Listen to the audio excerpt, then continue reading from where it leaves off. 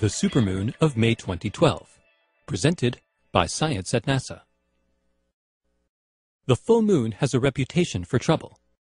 It raises high tides, it makes dogs howl, it wakes you up in the middle of the night with beams of moonlight stealing through the drapes. If a moonbeam wakes you up on the night of May 5, 2012, you might want to get out of bed and take a look. This May's full moon is a supermoon, as much as 14% bigger and 30% brighter than other full moons of 2012. The scientific term for the phenomenon is perigee moon. Full moons vary in size because of the oval shape of the moon's orbit. The moon follows an elliptical path around Earth with one side, perigee, about 50,000 kilometers closer than the other, apogee.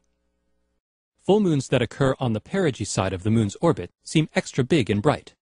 Such is the case on May 5th at 11:34 p.m. Eastern Daylight Time, when the moon reaches perigee. Only 1 minute later, the moon will line up with the Earth and the Sun to become gloriously full. The timing is almost perfect. Okay, the moon is 14% bigger than usual, but can you really tell the difference? It's tricky.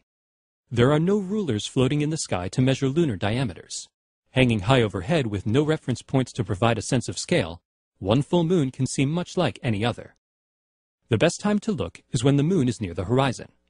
For reasons not fully understood by astronomers or psychologists, low-hanging moons look unnaturally large when they beam through trees, buildings, and other foreground objects. On May 5th, this moon illusion will amplify a full moon that's extra big to begin with. The swollen orb rising in the east at sunset will seem super indeed. Perigee full moon brings with it extra high perigean tides. But according to the National Oceanic and Atmospheric Administration, this is nothing to worry about. In most places, lunar gravity at perigee pulls tidewaters only a few centimeters, an inch or so, higher than usual. Local geography can amplify the effect to about 15 centimeters, 6 inches. Not exactly a great flood. Super perigee moons are actually fairly common. The moon becomes full within a few hours of its closest approach to Earth, about once a year on average.